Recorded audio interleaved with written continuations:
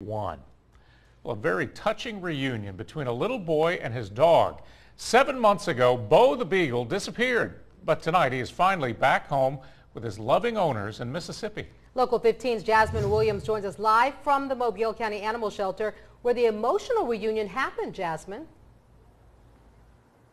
Well, Kim, thanks to technology, workers here at the Mobile County Animal Shelter were able to reunite Bo with his owners, and everyone who witnessed it said it was a lesson in love and patience. Howling with happiness, Bo is finally back with his owner, little Luke.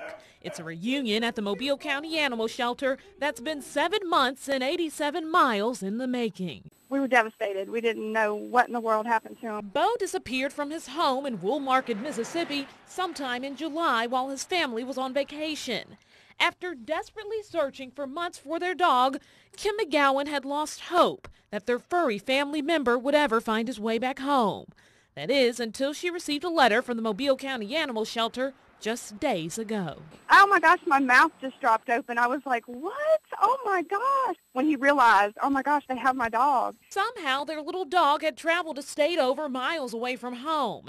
His sense of survival helped keep him alive until he eventually crossed paths with a woman who took him to the local animal shelter.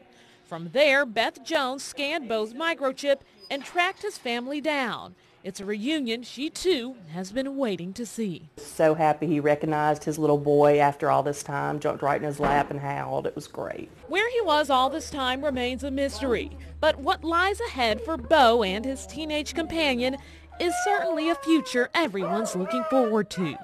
Workers at the Mobile County Animal Shelter only hope to make more reunions like this happen for their other four-legged friends very soon.